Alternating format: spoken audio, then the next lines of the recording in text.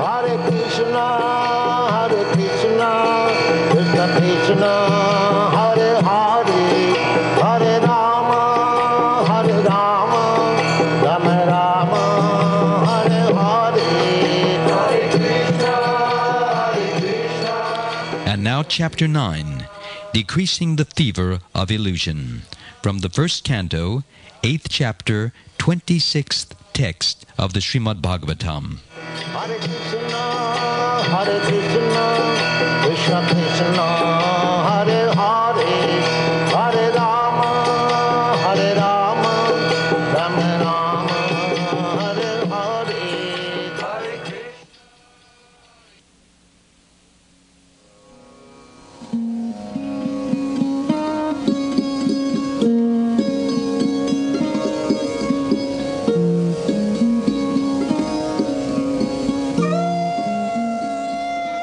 Janmaishvarya Shruta Shribir Idam Mana Madapuman Naivaratya Bidatum Vai Tvam Akinchana Gocharam.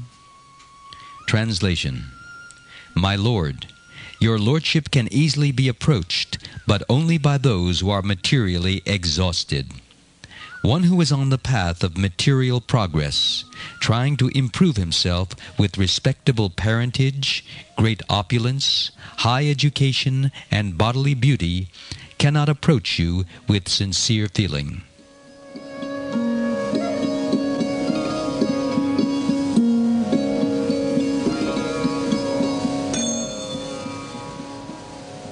Purport by Srila Prabhupada.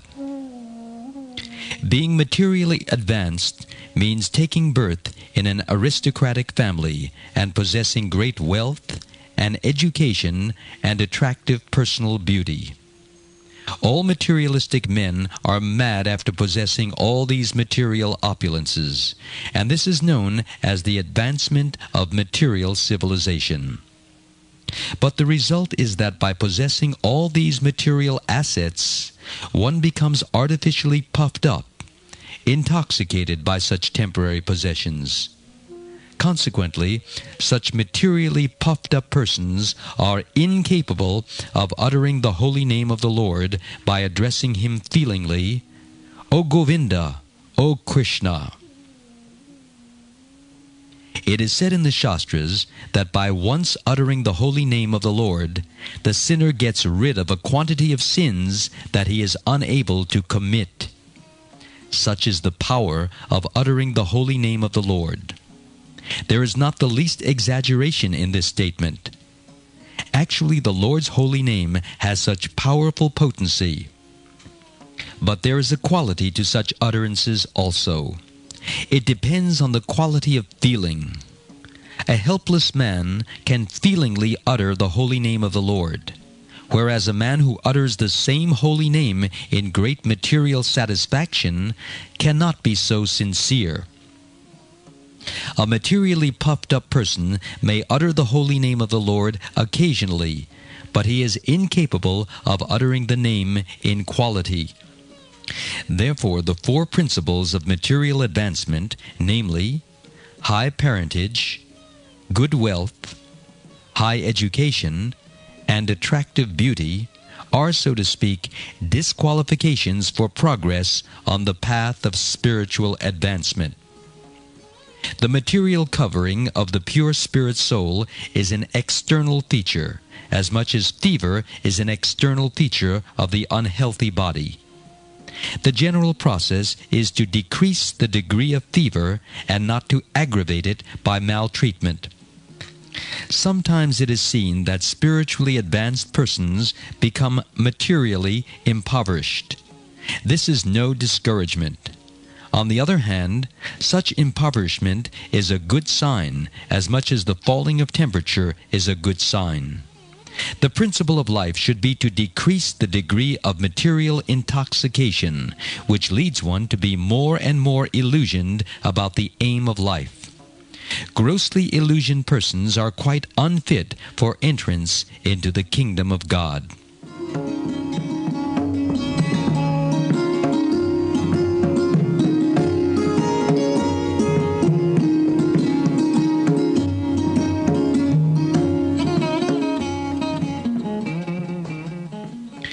In one sense, of course, material opulences are God's grace. To take birth in a very aristocratic family or nation like America, to be very rich, to be advanced in knowledge and education, and to be endowed with beauty are gifts of pious activities. A rich man attracts the attention of others, whereas a poor man does not. An educated man attracts attention, but a fool attracts no attention at all. Materially, therefore, such opulences are very beneficial. But when a person is materially opulent in this way, he becomes intoxicated, thinking, "Oh, I am a rich man. I am an educated man. I have money." One who drinks wine will become intoxicated and may think that he is flying in the sky, or that he has gone to heaven. These are effects of intoxication. But an intoxicated person does not know that all these dreams are within the limits of time, and will therefore come to an end.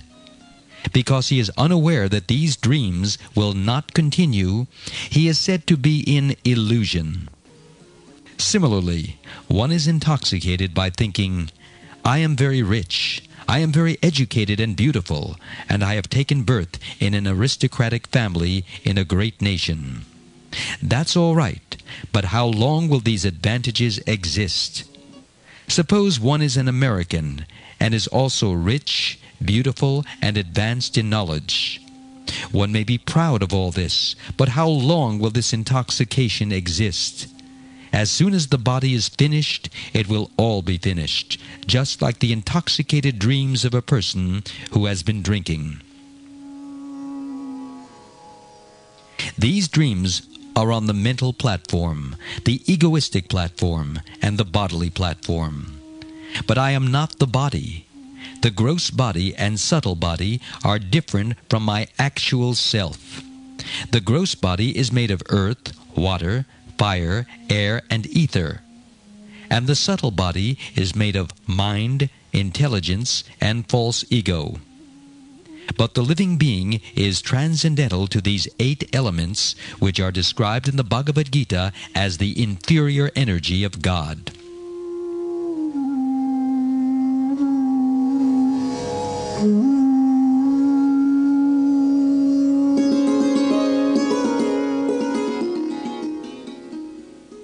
Even if one is mentally very advanced, he does not know that he is under the influence of the inferior energy, just as an intoxicated person does not know what condition he is in. Opulence, therefore, places one in a position of intoxication. We are already intoxicated, and modern civilization aims at increasing our intoxication. In truth, we should become free from this intoxication, but modern civilization aims at increasing it so that we may become more and more intoxicated and go to hell. Kunti Devi says that those who are intoxicated in this way cannot feelingly address the Lord. They cannot feelingly say, "Jaya Radha Madhava, all glories to Radha and Krishna." They have lost their spiritual feeling. They cannot feelingly address the Lord because they do not have knowledge. They think, "Oh, God is for the poor man. The poor do not have sufficient food. Let them go to church and pray, 'Oh God, give us our daily bread.' But I have enough bread. Why should I go to church?" This is their opinion. Nowadays, therefore, because we are in a time of economic prosperity, no one is interested in going to the churches or temples. People think, "What is this nonsense? Why should I go to church to ask for bread? We shall develop our economic condition, and then there will be a sufficient supply of bread." In communist countries, this mentality is especially prevalent. The communists make propaganda in the villages by asking people to go to church and pray for bread. So the innocent people pray as usual, "Oh God, give us our daily bread." When the people come out of the church, the communists ask, "Have you gotten bread?" No, sir, they reply. All right, the communists say, ask us. Then the people say, Oh, communist friends, give us bread. The communist friends, of course, have brought a whole truckload of bread, and they say, take as much as you like. Now, who is better, the communists or your God? Because the people are not very intelligent, they reply, Oh, you are better. They don't have the intelligence to inquire, You rascals, where from have you brought this bread? Have you manufactured it in your factory? Can your factory manufacture grains? Because they are Shudras, people who have very little intelligence, they don't ask these questions. A Brahmin, however, one who is advanced in intelligence, will immediately inquire, You rascals, where from have you brought this bread? You cannot manufacture bread. You have simply taken the wheat given by God and transformed it. But this does not mean that it has become your property.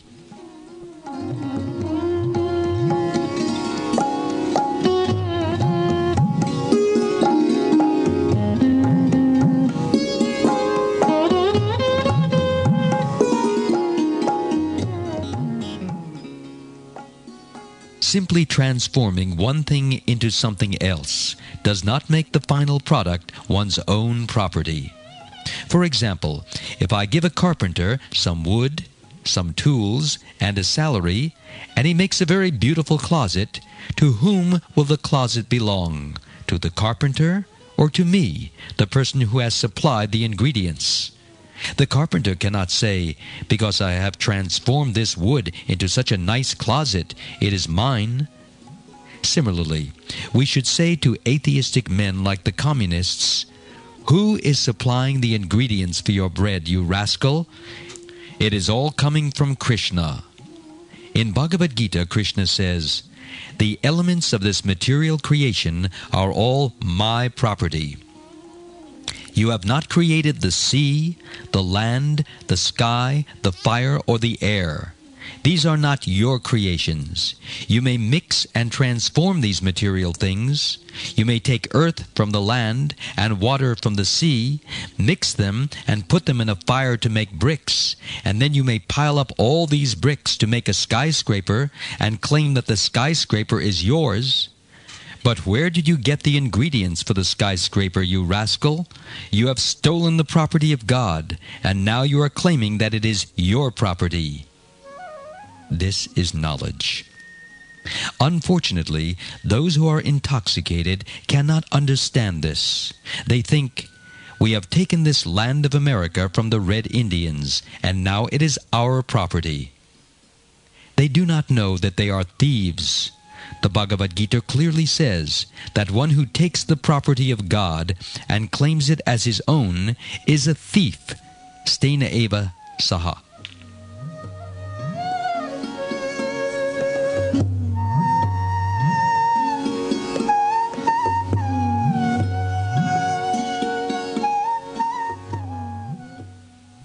The devotees of Krishna, therefore, have their own form of communism. According to Krishna-conscious communism, everything belongs to God. Just as the Russian and Chinese communists think that everything belongs to the state, we think that everything belongs to God. This is merely an extension of the same philosophy, and to understand it, one simply needs a little intelligence. Why should one think that his state belongs to only a small number of people? In fact, this is all the property of God, and every living entity has a right to use this property because every living being is a child of God, who is the Supreme Father. In Bhagavad Gita, chapter 14, text 4, Lord Krishna says, Sarva yonishu kuntiya aham bija pradha pita, which means, quote, I am the seed-giving father of all living entities. In whatever forms they may live, all living entities are my sons. Unquote. We living entities are all sons of God. But we have forgotten this, and therefore we are fighting. In a happy family, all the sons know Father is supplying food to us all. We are brothers, so why should we fight? Similarly, if we become God-conscious, Krishna-conscious, the fighting in the world will come to an end. Thinking, I am an American, I am Indian, I am Russian, I am Chinese, all these nonsensical designations will be finished. The Krishna consciousness movement is so purifying that as soon as people become Krishna conscious, their political and national fighting will immediately be over, because they will come to their real consciousness and understand that everything belongs to God. The children in a family all have the right to accept privileges from the Father. Similarly, if everyone is part and parcel of God, if everyone is a child of God, then everyone has the right to use the property of the Father. That right does not belong only to the human beings. Rather, according to Bhagavad Gita, that right belongs to all living entities, regardless of whether they are in the bodies of human beings, animals, trees, birds, beasts, insects, or whatever. That is Krishna consciousness.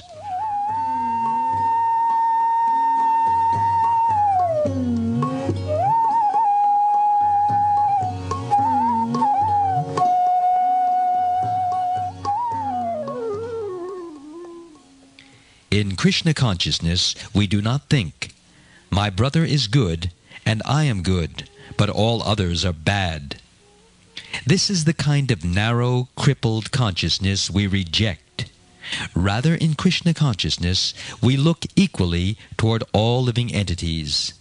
As stated in Bhagavad Gita, chapter 5, text 18, Vidya Vinaya Sampane Brahmane Gavi Hastini Shuni Chaiva Shvapake Cha Pandita Samadarshanaha, which means, quote, the humble sage, by virtue of true knowledge, sees with equal vision a learned and gentle Brahmin, a cow, an elephant, a dog, and a dog-eater, or an outcast, unquote.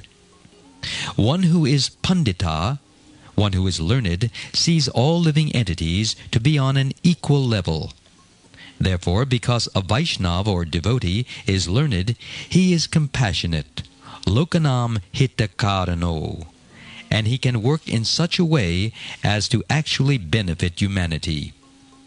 A Vaishnava feels and actually sees that all living entities are part and parcel of God, and that somehow or other they have fallen into contact with this material world and have assumed different types of bodies according to different karma. Those who are learned, Pandita, do not discriminate. They do not say, this is an animal, so it should be sent to the slaughterhouse so that a man may eat it. No. Why should the animals be slaughtered? A person who is actually Krishna conscious is kind to everyone. Therefore, one tenet of our philosophy is no meat eating. Of course, people may not accept this. They will say, oh, what is this nonsense? Meat is our food. Why should we not eat it? Because they are intoxicated rascals, edamana madha, they will not hear the real facts. But just consider, if a poor man is lying helpless in the street, can I kill him? Will the state excuse me? I may say, I have only killed a poor man. There was no need for him in society. Why should such a person live? But will the state excuse me? Will the authorities say, you have done very nice work? No. The poor man is also a citizen of the state, and the state cannot allow him to be killed. Now, why not expand this philosophy? The trees, the birds, and the beasts are also sons of God. If one kills them, one is as guilty as one who kills a poor man on the street. In God's eyes, or even in the vision of a learned man, there is no discrimination between poor and rich, black and white. No, every living entity is part and parcel of God. And because a Vaishnav sees this, he is the only true benefactor of all living entities.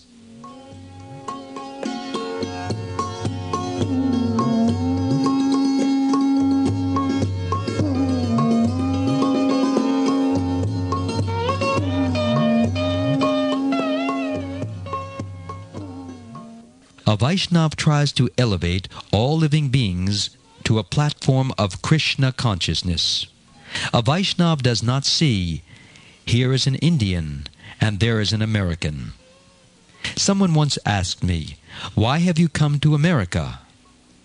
"But why should I not come? I am a servant of God, and this is the kingdom of God, so why should I not come?" To hinder the movements of a devotee is artificial, and one who does so commits a sinful act.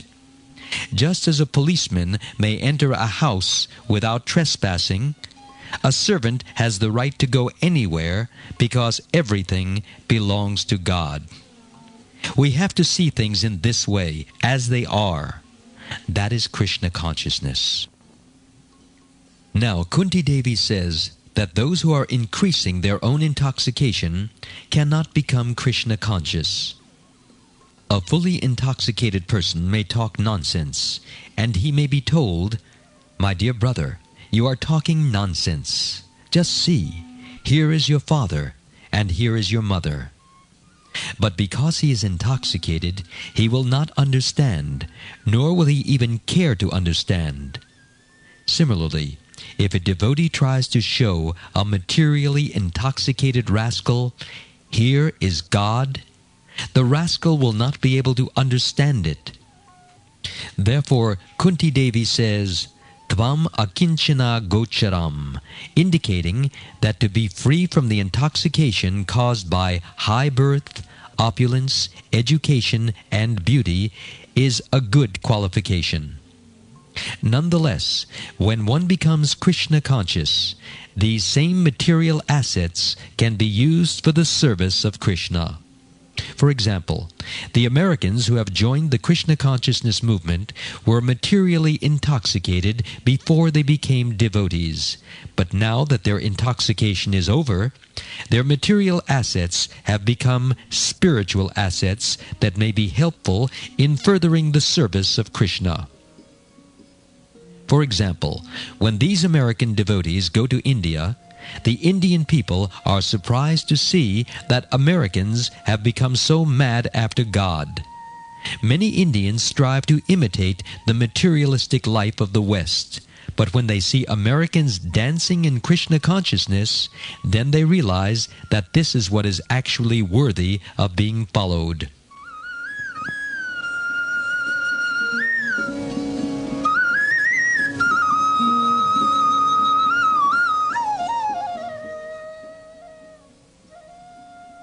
Everything can be used in the service of Krishna. If one remains intoxicated and does not use one's material assets for the service of Krishna, they are not very valuable. But if one can use them for the service of Krishna, they become extremely valuable. To give an example, 0 has no value, but as soon as the digit 1 is placed before the 0 immediately becomes 10. If there are 2 zeros, they become 100, and 3 zeros become 1,000. Similarly, we are intoxicated by material assets that are actually no better than 0. But as soon as we add Krishna, these tens and hundreds and thousands and millions of zeros become extremely valuable. The Krishna consciousness movement, therefore, offers a great opportunity to the people of the West. They have an overabundance of zeros of materialistic life, and if they simply add Krishna, their life will become sublimely valuable.